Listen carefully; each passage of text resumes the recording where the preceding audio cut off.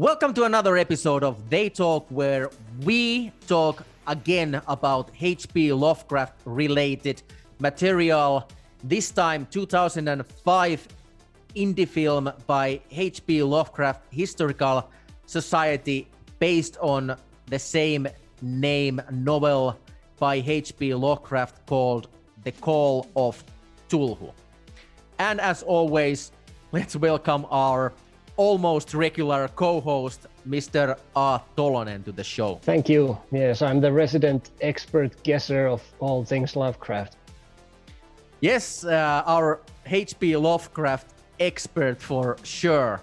But before we go more into this magnificent piece of indie cinema, we would like to ask you to help us out by leaving us a like. That would help our channel greatly, and more so in its visibility. Also leave a comment if you have seen the film, if you have read the novel, or if you actually are a fan of H.P. Lovecraft. If you hate the guy's guts for some specific reason, please let us know that also, so we can have an open discussion about the meaning of H.P. Lovecraft as a person, as an artist, or as a popular culture icon of these days. Also, remember to subscribe our channel, and as always, hit that bell for notifications so you won't miss any of our future weekly episodes on this channel, I mean. Yeah, but let's talk about The Call of Cthulhu, and we can also talk about the novel. I believe H.P. Lovecraft wrote it back in the 1928, if I don't remember wrong. Yes, it is The Call of Cthulhu 1928. Yeah, sounds about right. Yeah, when he wrote it, it was, from what I understand, pretty groundbreaking. It got some skepticism from his usual publishers, and they weren't really too keen on publishing it either. And I can see that the structure is pretty peculiar, and the themes contained therein, it's not something that you come across every day. It's not like abstract, weird, or anything like that. It's just not your typical 3-section story structure, and it has multiple protagonists, and an interesting use of what I want to say flashbacks here. I don't really know what they called them back then. Yeah, I think the structure is pretty fascinating, and it reminds me of Bram Stoker's Dracula, which is also told out of sequence, and it's basically based on the diaries or the ship logs or something else. And this is not entirely the same, but it has the same kind of feeling of storytelling. So you're basically following story from the different sources as it goes further, and I think it's pretty brilliant way of telling story, and it became sort of a trademark of Lovecraft's approach of storytelling. Yeah, and I guess it says something when the whole mythos kind of ended up being called the Cthulhu mythos. So this story must have been really impactful, at least among his contemporaries and collaborators. Yes, that's definitely so, and I think one of the main things is really interesting being in this story called Cthulhu, or Thulhu, or however you pronounce it. Yeah, and it's not just a tentacle monster even, it's something otherworldly, like a lot of his main beings of this caliber, but something that really drives the point home that it's not just its physical being, because spoiler alert, when the boat rams it, and what seems to be a fatal blow, the description is something like that. It loses its physical form, but you can see its spectral form, so to speak, and you can see it starting to reform again, and that you basically can't kill it. And the way that he ends up being defeated. Cthulhu ends up being defeated in this story. It seems to be. We never see him being defeated, first of all, but you just conclude from the events of after that, like all the worldwide events of insanity and such just cease to happen after that, because it seems like the stars aren't exactly right anymore, and he didn't have enough time to escape his confinement, so to speak. So it's not like you defeated him or killed him, it's just you delayed him so much that the door got closed right before his nose. After that, I guess we should tackle the plot shortly, and it is basically about Cthulhu becoming awake and coming to this world to, I don't know, enslave us or destroy the mankind, or changing the inhabitant where he would be manifested. And the stars are aligning, and Cthulhu becomes more aware or more awake to his physical form, and it affects mankind by plaguing people's dreams, and strange artifacts have been starting to be found by archaeologists and adventurers, and the cults on the backward states or backward rural areas are worshipping these beings that they believe that are coming. And as the protagonist finds out clues and the plot is revealing itself, he learns about this captain and this shipwreck crew that in the what sea was it? Was it South Pacific or? Yeah, it's a sea in the South Pacific that the crew of a doomed ship ends up just coming upon by sheer chance. And while being there, Cthulhu wakes and becomes in the physical form, and one thing leads to another, and the Cthulhu, as you mentioned earlier, is defeated and loses its potency, and I guess the earth and the mankind is safe for now. That's about it. But we mentioned also earlier, or you mentioned the structure of the novel, and I think many people and many filmmakers think this story is basically unfilmable. Yeah, I've heard the same, and you can kind of understand that when you think about how it starts with the protagonist as an old man, and then starts going backwards in time from that, recounting his experiences, and not just his experiences. There's at least one chapter, and in the movie, like one chapter. I don't remember exactly if it was more than one chapter in the book, but in the movie it follows an inspector in Louisiana around, effectively switching the main protagonist for a sizable or a lengthy part of the movie, and that's a peculiar thing. I mean, sure, you can do it in movies, but it seems that especially in mainstream ones, yeah, that doesn't happen.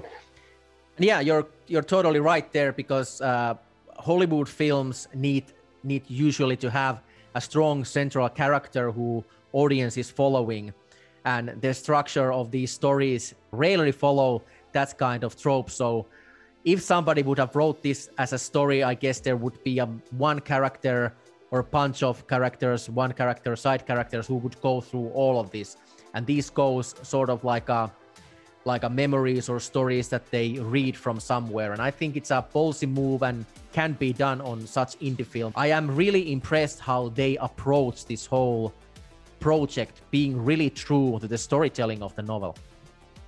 Yeah, I completely agree. I think it's a really good example of how you can actually film a story like this. I think it flowed great, and it captures the tone of the story, in my opinion, very well. And of course, the obvious thing is that it's made in the way that a silent movie from the 20s would have been made. And to me, that's, well, there's a couple of interesting thoughts that come to mind when it comes to that. It's, to me, it enhances the atmosphere, even on a meta level, in a sense, because you're kind of transported back to the time of Lovecraft, not just the time of the story, but like outside of the story, like when Lovecraft was active, and it helps your mind orient to this pulp fiction type of thing. And to me, it works really well. But at the same time, if you read Lovecraft's comments about movies, he didn't really care for them at all. So Lovecraft didn't care for movies, and the movies would have been like this one. It's in a silent black and white movie. So we're essentially watching a thing that Lovecraft, in his own words, said that he wouldn't like. But to us, 80 to 90 years later, it can enhance the experience, as opposed to if we had seen a movie that was otherwise as correct to the story as this one was, but was made in the style of a more modern movie. Like it would have, it could have worked very well, depending on the people making it. But I think this making it in the style of the 20s silent black and white movie enhances the time capsule effect of this. And I think it's complementary to the novel in many ways.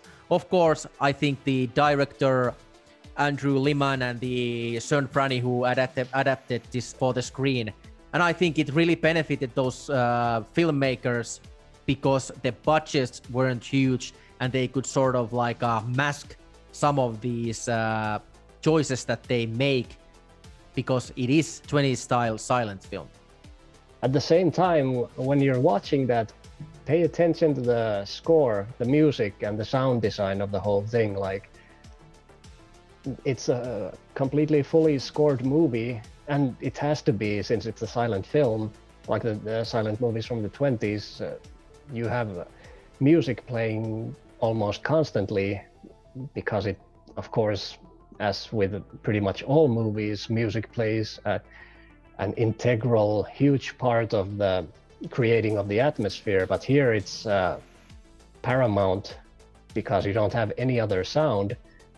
And the soundtrack, like when we were watching this a couple of weeks ago, I really paid attention to the music because I wanted to just evaluate it at the same time to just see how much they put into it, and it's just top notch. It certainly is top notch, and it works perfectly here.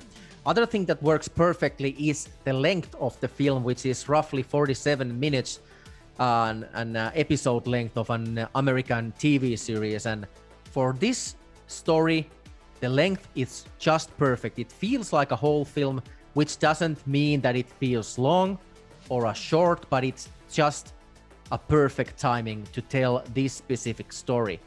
I completely agree. Like if they had made this longer, they almost certainly would have needed to add extraneous, like just filler, like God forbid action scenes or an unnecessarily love story or something like that. Not like, that love stories are necessarily unnecessary, but the story didn't have one, so, and it doesn't need one, so why put one in there? On these days, when somebody mentions unnecessary love stories, I instantly start thinking about the Peter Jackson's Hobbit trilogy with this fooling around with this dwarf and the elf lady there. I'm really thankful that the Sean Branney and Andrew Leman didn't go that route. Yeah, and it still has undertones of love in it, like when the protagonist goes to Norway to visit the widow, that he doesn't know that she's a widow before he arrives there. It's the widow of the Norwegian sailor who was responsible of disposing of Cthulhu. Mm-hmm. And I think the movie actually even underlines it a bit more. I think I just get a bigger impact from what that situation could have been, that your husband comes back and slowly loses his mind, even though we see none of this, but just from the acting performance of the widow and what that situation really means, that to me it portrayed love and love lost fine. In that sense that you just mentioned, that the movie basically tells us, or the actors are telling us, that happened, that's breaking one of the cardinal rules of storytelling. which would usually be that show, don't tell. But in this context, it works perfectly. Yeah, because it follows the plot correctly, because the protagonist is going there to try and find the person, but the person is no more. So what are your options? Either talk to the people still remaining and get the information from them, which is what the story did, or you can have another flashback on top of what's already a flashback, and then you start getting a bit weird. In all possible ways, I think this is maybe the perfect Lovecraft adaptation, maybe the best one to the date, at least, that was made till 2005. Of course, after this came the Whisperer in the Darkness that we're gonna talk about further, made by the same company that made this one. I completely agree. It might be the best, most authentic or true to Lovecraft's stuff. There's other really excellent ones, but they're excellent because of different reasons. And I really like recommending this one because it is an indie film made by competent people who really appreciate the source material. And there's a chance that not many people even know about this existing. So I would recommend this to everyone who's interested in Lovecraft or 20s silent horror movies. I want to speculate a bit. If this would have been a Hollywood film, the main character, and there would only be one main character, who would be combination probably of all of these guys, and he would be part of the police who goes to the Louisiana swamps to get rid of the cult, and he would be the researcher who gets all of this information, and he would be the sailor who fights Cthulhu with his ship in the end. I think that would be the route that would have actually been taken if Hollywood would have somehow made this film.